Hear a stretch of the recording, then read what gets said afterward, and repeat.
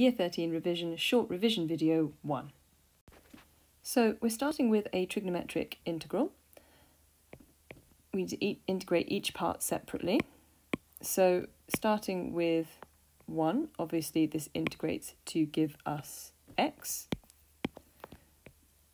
And then we have cos, and we know that cos of x integrates to give us sine of x, so this will integrate to give us sine of a half x, but we need to divide by the derivative of the inner function, where the inner function is the half x, and of course the derivative of a half x is a half. Dividing by a half is the same as multiplying by 2, so we have a plus 2 in front of the sine a half x.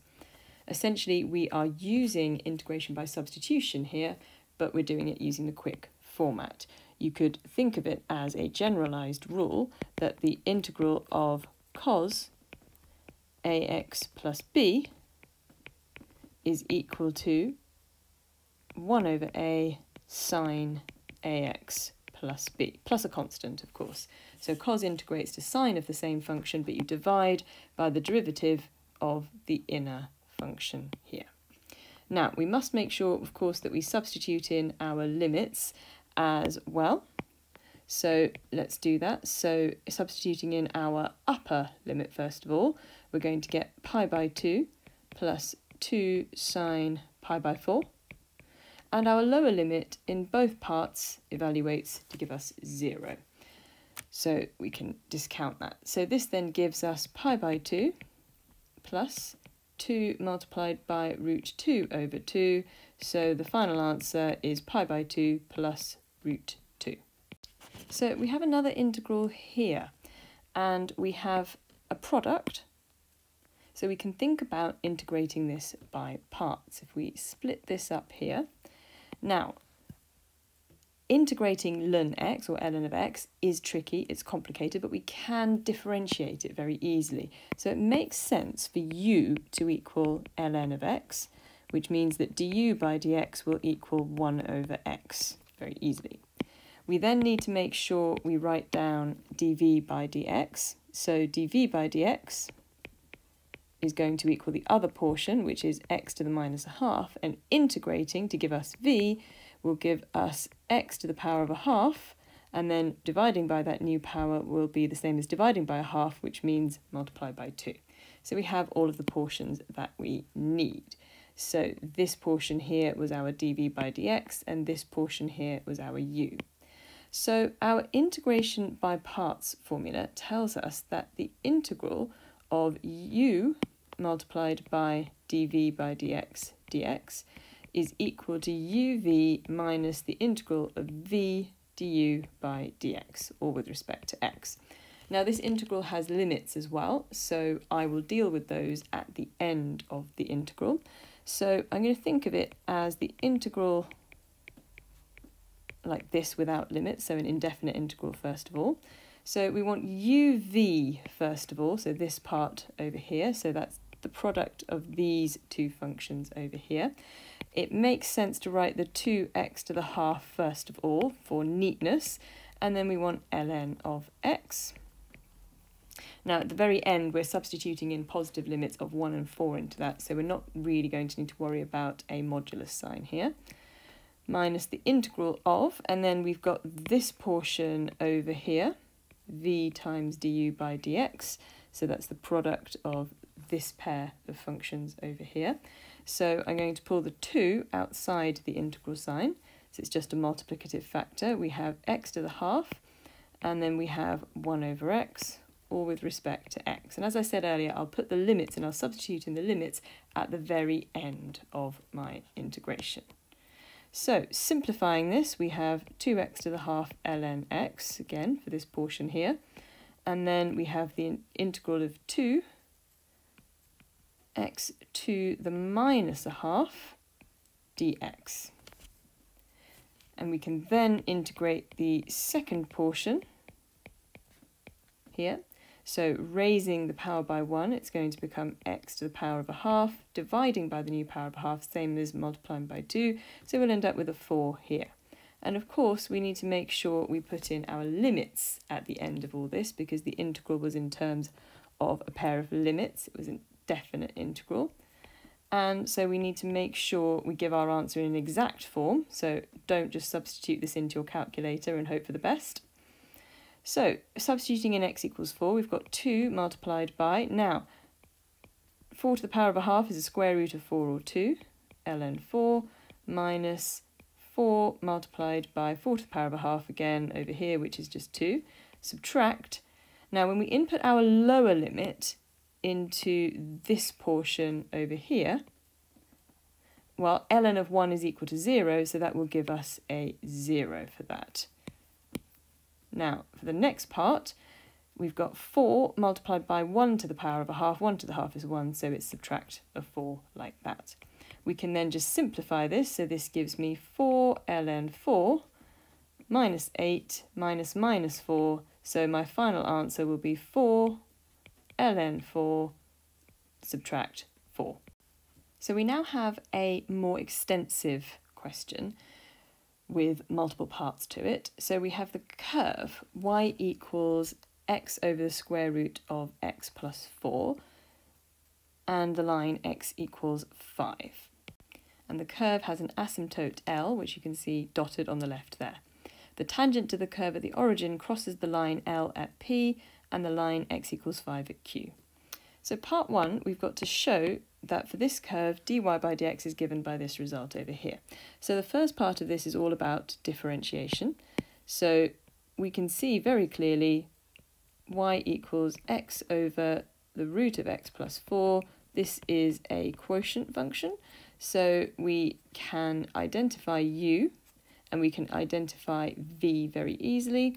So u is equal to x, which means du by dx is equal to 1. And v is equal to the root of x plus 4, which I will write as x plus 4 to the power of a half. So dv by dx, we can use the quick chain rule here. It's a power type function, so multiply by the power, reduce the power by 1, and then multiply by the inner function differentiated. And of course the derivative of the inner function x plus 4 is just 1, so you're just multiplying by 1. Now dy by dx is equal to v multiplied by du by dx minus u multiplied by dv by dx, all divided by v squared. So let's work this through. V multiplied by du by dx is over here. It's the product of these two functions, and that just gives us x plus 4 to the power of a half. We're subtracting from that u multiplied by dv by dx, so that's a half x plus 4 to the power of negative a half, and then the whole thing is divided by v squared. Now if you square the v function, you simply get x plus 4, simply. Now we can see that the final answer over here is further simplified. So because there's a common factor of x plus 4 here, here and here, what we're going to do is we're going to divide each part in the numerator by x plus 4. So we're going to end up with x plus 4 to the power of minus a half, because of course the power in the denominator is 1. Subtract a half x plus 4 to the minus 3 over 2. Now, we're then going to take out a factor of a half x plus 4 to the negative 3 over 2 and factorise, and that's going to give me 2 bracket x plus 4 over here. Imagine that's to the power of 1, so you can see how negative 3 over 2 and 1 will add to give you the power of negative a half. And then over here, that's just going to be subtract x. Now, simplify the contents of the large square bracket,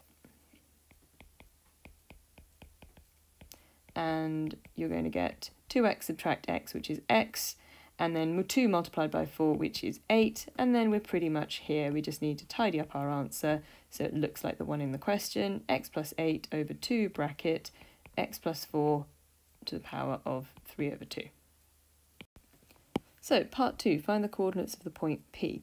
Now, we can see that P is where the tangent to the curve at the origin meets the vertical asymptote on the left-hand side. Now, this vertical asymptote is for this curve here. You can see that the undefined value is going to occur when x is equal to -4, because that's when you'll get a 0 in the denominator. So over here, that's going to be -4, and that line is going to be x equals -4, the asymptote. Now, let's focus our attention on this tangent here, PQ, which is a tangent to the curve at the origin O. So we know that at the point O, x is equal to 0, so dy by dx can be calculated by subbing into the gradient formula that we had previously. So that's 8 over 2 multiplied by 4 to the power of 3 over 2, and this simplifies to 1/2. So the equation of the tangent, PQ, is simply y equals 1/2 x. So at P, we can see that x is equal to -4 because P is vertically in line with that asymptote, and then the y coordinate is equal to 1/2 of that, which is -2. So we have the coordinates of P. Now the last part of this asks us to use integration by substitution to find the exact area of the region enclosed by the curve, the tangent, and the line x equals 5. So if we look at the graph very carefully, here's the curve, here's the tangent, and here's the line x equals 5. So we are being asked to calculate this region here. So in order to do that, we are going to work out the area of the triangle. I'm going to call this point here M. So part 3, we're going to work out the area of the triangle OMQ and then subtract the area of the region underneath the curve, here this pink region, from that, which will leave us with the value of the green region. So the first thing we need to do is work out what the coordinates of that point Q are. Now we can see at Q that x is equal to 5, as it's on the line x equals 5. Now Q sits on the tangent, and the tangent has equation y equals 1/2 x, so y is equal to 5 over 2 at Q. So we can now work out the area of triangle OMQ. It's 1/2 multiplied by the base length of 5 multiplied by the height of 5 over 2. So just in case you're in any doubt, that's this triangle over here. We've worked out the area of that, and that comes to a value of 25 over 4 square units. We're now going to work out the area, the pink region underneath the curve, and this is where we need to use integration by substitution. So we're working out the integral of x over the square root of x plus 4, and we're integrating between 0 and 5 with respect to x. So what is our substitution going to be here? Well, I'm going to say that u is equal to x plus 4, so du by dx is equal to 1, and then we can say that dx is equal to du. Now we need to make sure we work on our limits as well. So if our lower limit x is 0, u would be equal to 4. If our upper limit x is equal to 5, u would be equal to 9. So my integral becomes the integral between 4 and 9 of x over the square root of u du. Now, of course, there's still an x in this integral, but that's absolutely fine. We can deal with that because, of course, u is equal to x plus 4, so that very clearly gives us the substitution that we can use to put this integral entirely in terms of u. We can say that x is equal to u take away 4. So in my numerator, I've got u minus 4, and in the denominator, I'm going to rewrite that as u to the power of 1/2, the integral with respect to u.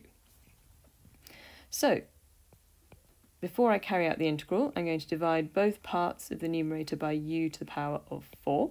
So that becomes u to the power of 1/2, subtract 4u to the minus 1/2, all with respect to u. And we can now perform the integral. So u to the power of a half, we end up with u to the 3 over 2, raising the power by 1. Dividing by 3 over 2 is the same as multiplying by 2/3. Take away, and we've got u to the power of a half here. Negative a half plus 1 is a half. Dividing by a half is the same as multiplying by 2. There's already a 4 here, so we're going to end up with 8. And then, of course, we have limits of 4 and 9. And we're going to finish by substituting in those limits. And this gives us an answer of 14 over 3, which, of course, is the pink region underneath the curve, trapped between the curve and the x-axis. So the final answer to the question, and apologies, I can't quite fit this at the bottom of the page, which is where I would actually like to put this, and would be the logical place at the end of this. The green area that we're looking for is equal to the area of the triangle, 25 over 4, subtract the area underneath the curve, 14/3, and that comes to an answer of 19 over 12 square units.